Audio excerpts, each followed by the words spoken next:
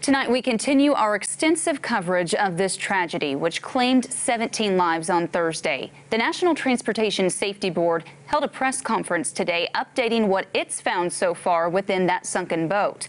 Our Jesse Inman joins us now after attending that meeting today. Jesse, what is the latest?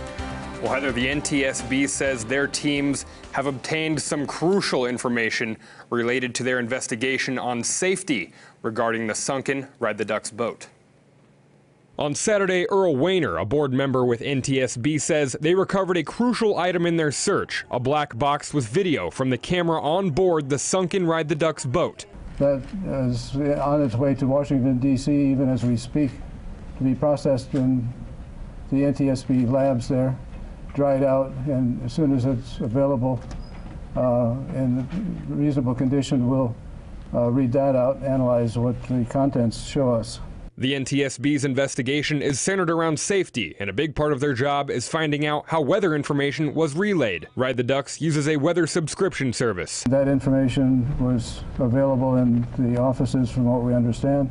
We want to understand how that information was passed on to people who made the decisions to go out at that time. Attorney General Josh Hawley attended the conference and explained the two separate investigations taking place. There are two investigations going on. There's the NTSB's investigation into safety procedures, and then there's the state investigation, the Highway Patrol's investigation into the circumstances of this situation. It's technically a criminal investigation because they need to determine, was there criminal negligence, what exactly went on. The Highway Patrol has already released its findings that the cause of the accident was due to high winds. While the NTSB has not ruled on a cause, they say winds reached 73 miles per hour. Put that in context, hurricane force winds are usually considered starting at 75. Scott Stormer with the Coast Guard says they are working with Ride the Ducks on a plan to get the boat out of the water, where it currently sits 80 feet under the surface. We expect and are putting together the resources to effect that salvage. We're hopeful that will happen in the early part of next week.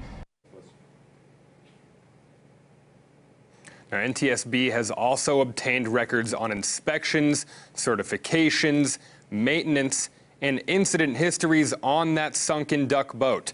When asked about life jackets being on the boat, the Coast Guard added that they are looking to see if Ride the Ducks followed their requirements for their operations, and that the Coast Guard expects commercial mariners to make the best operational decisions they can based on the conditions that they expect to experience.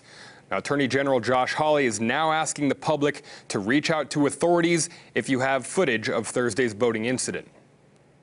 If you have a video that you have not yet shared with the Missouri State Highway Patrol, we strongly encourage you to do that. That would be a tremendous help to patrol officers as they conduct their investigation.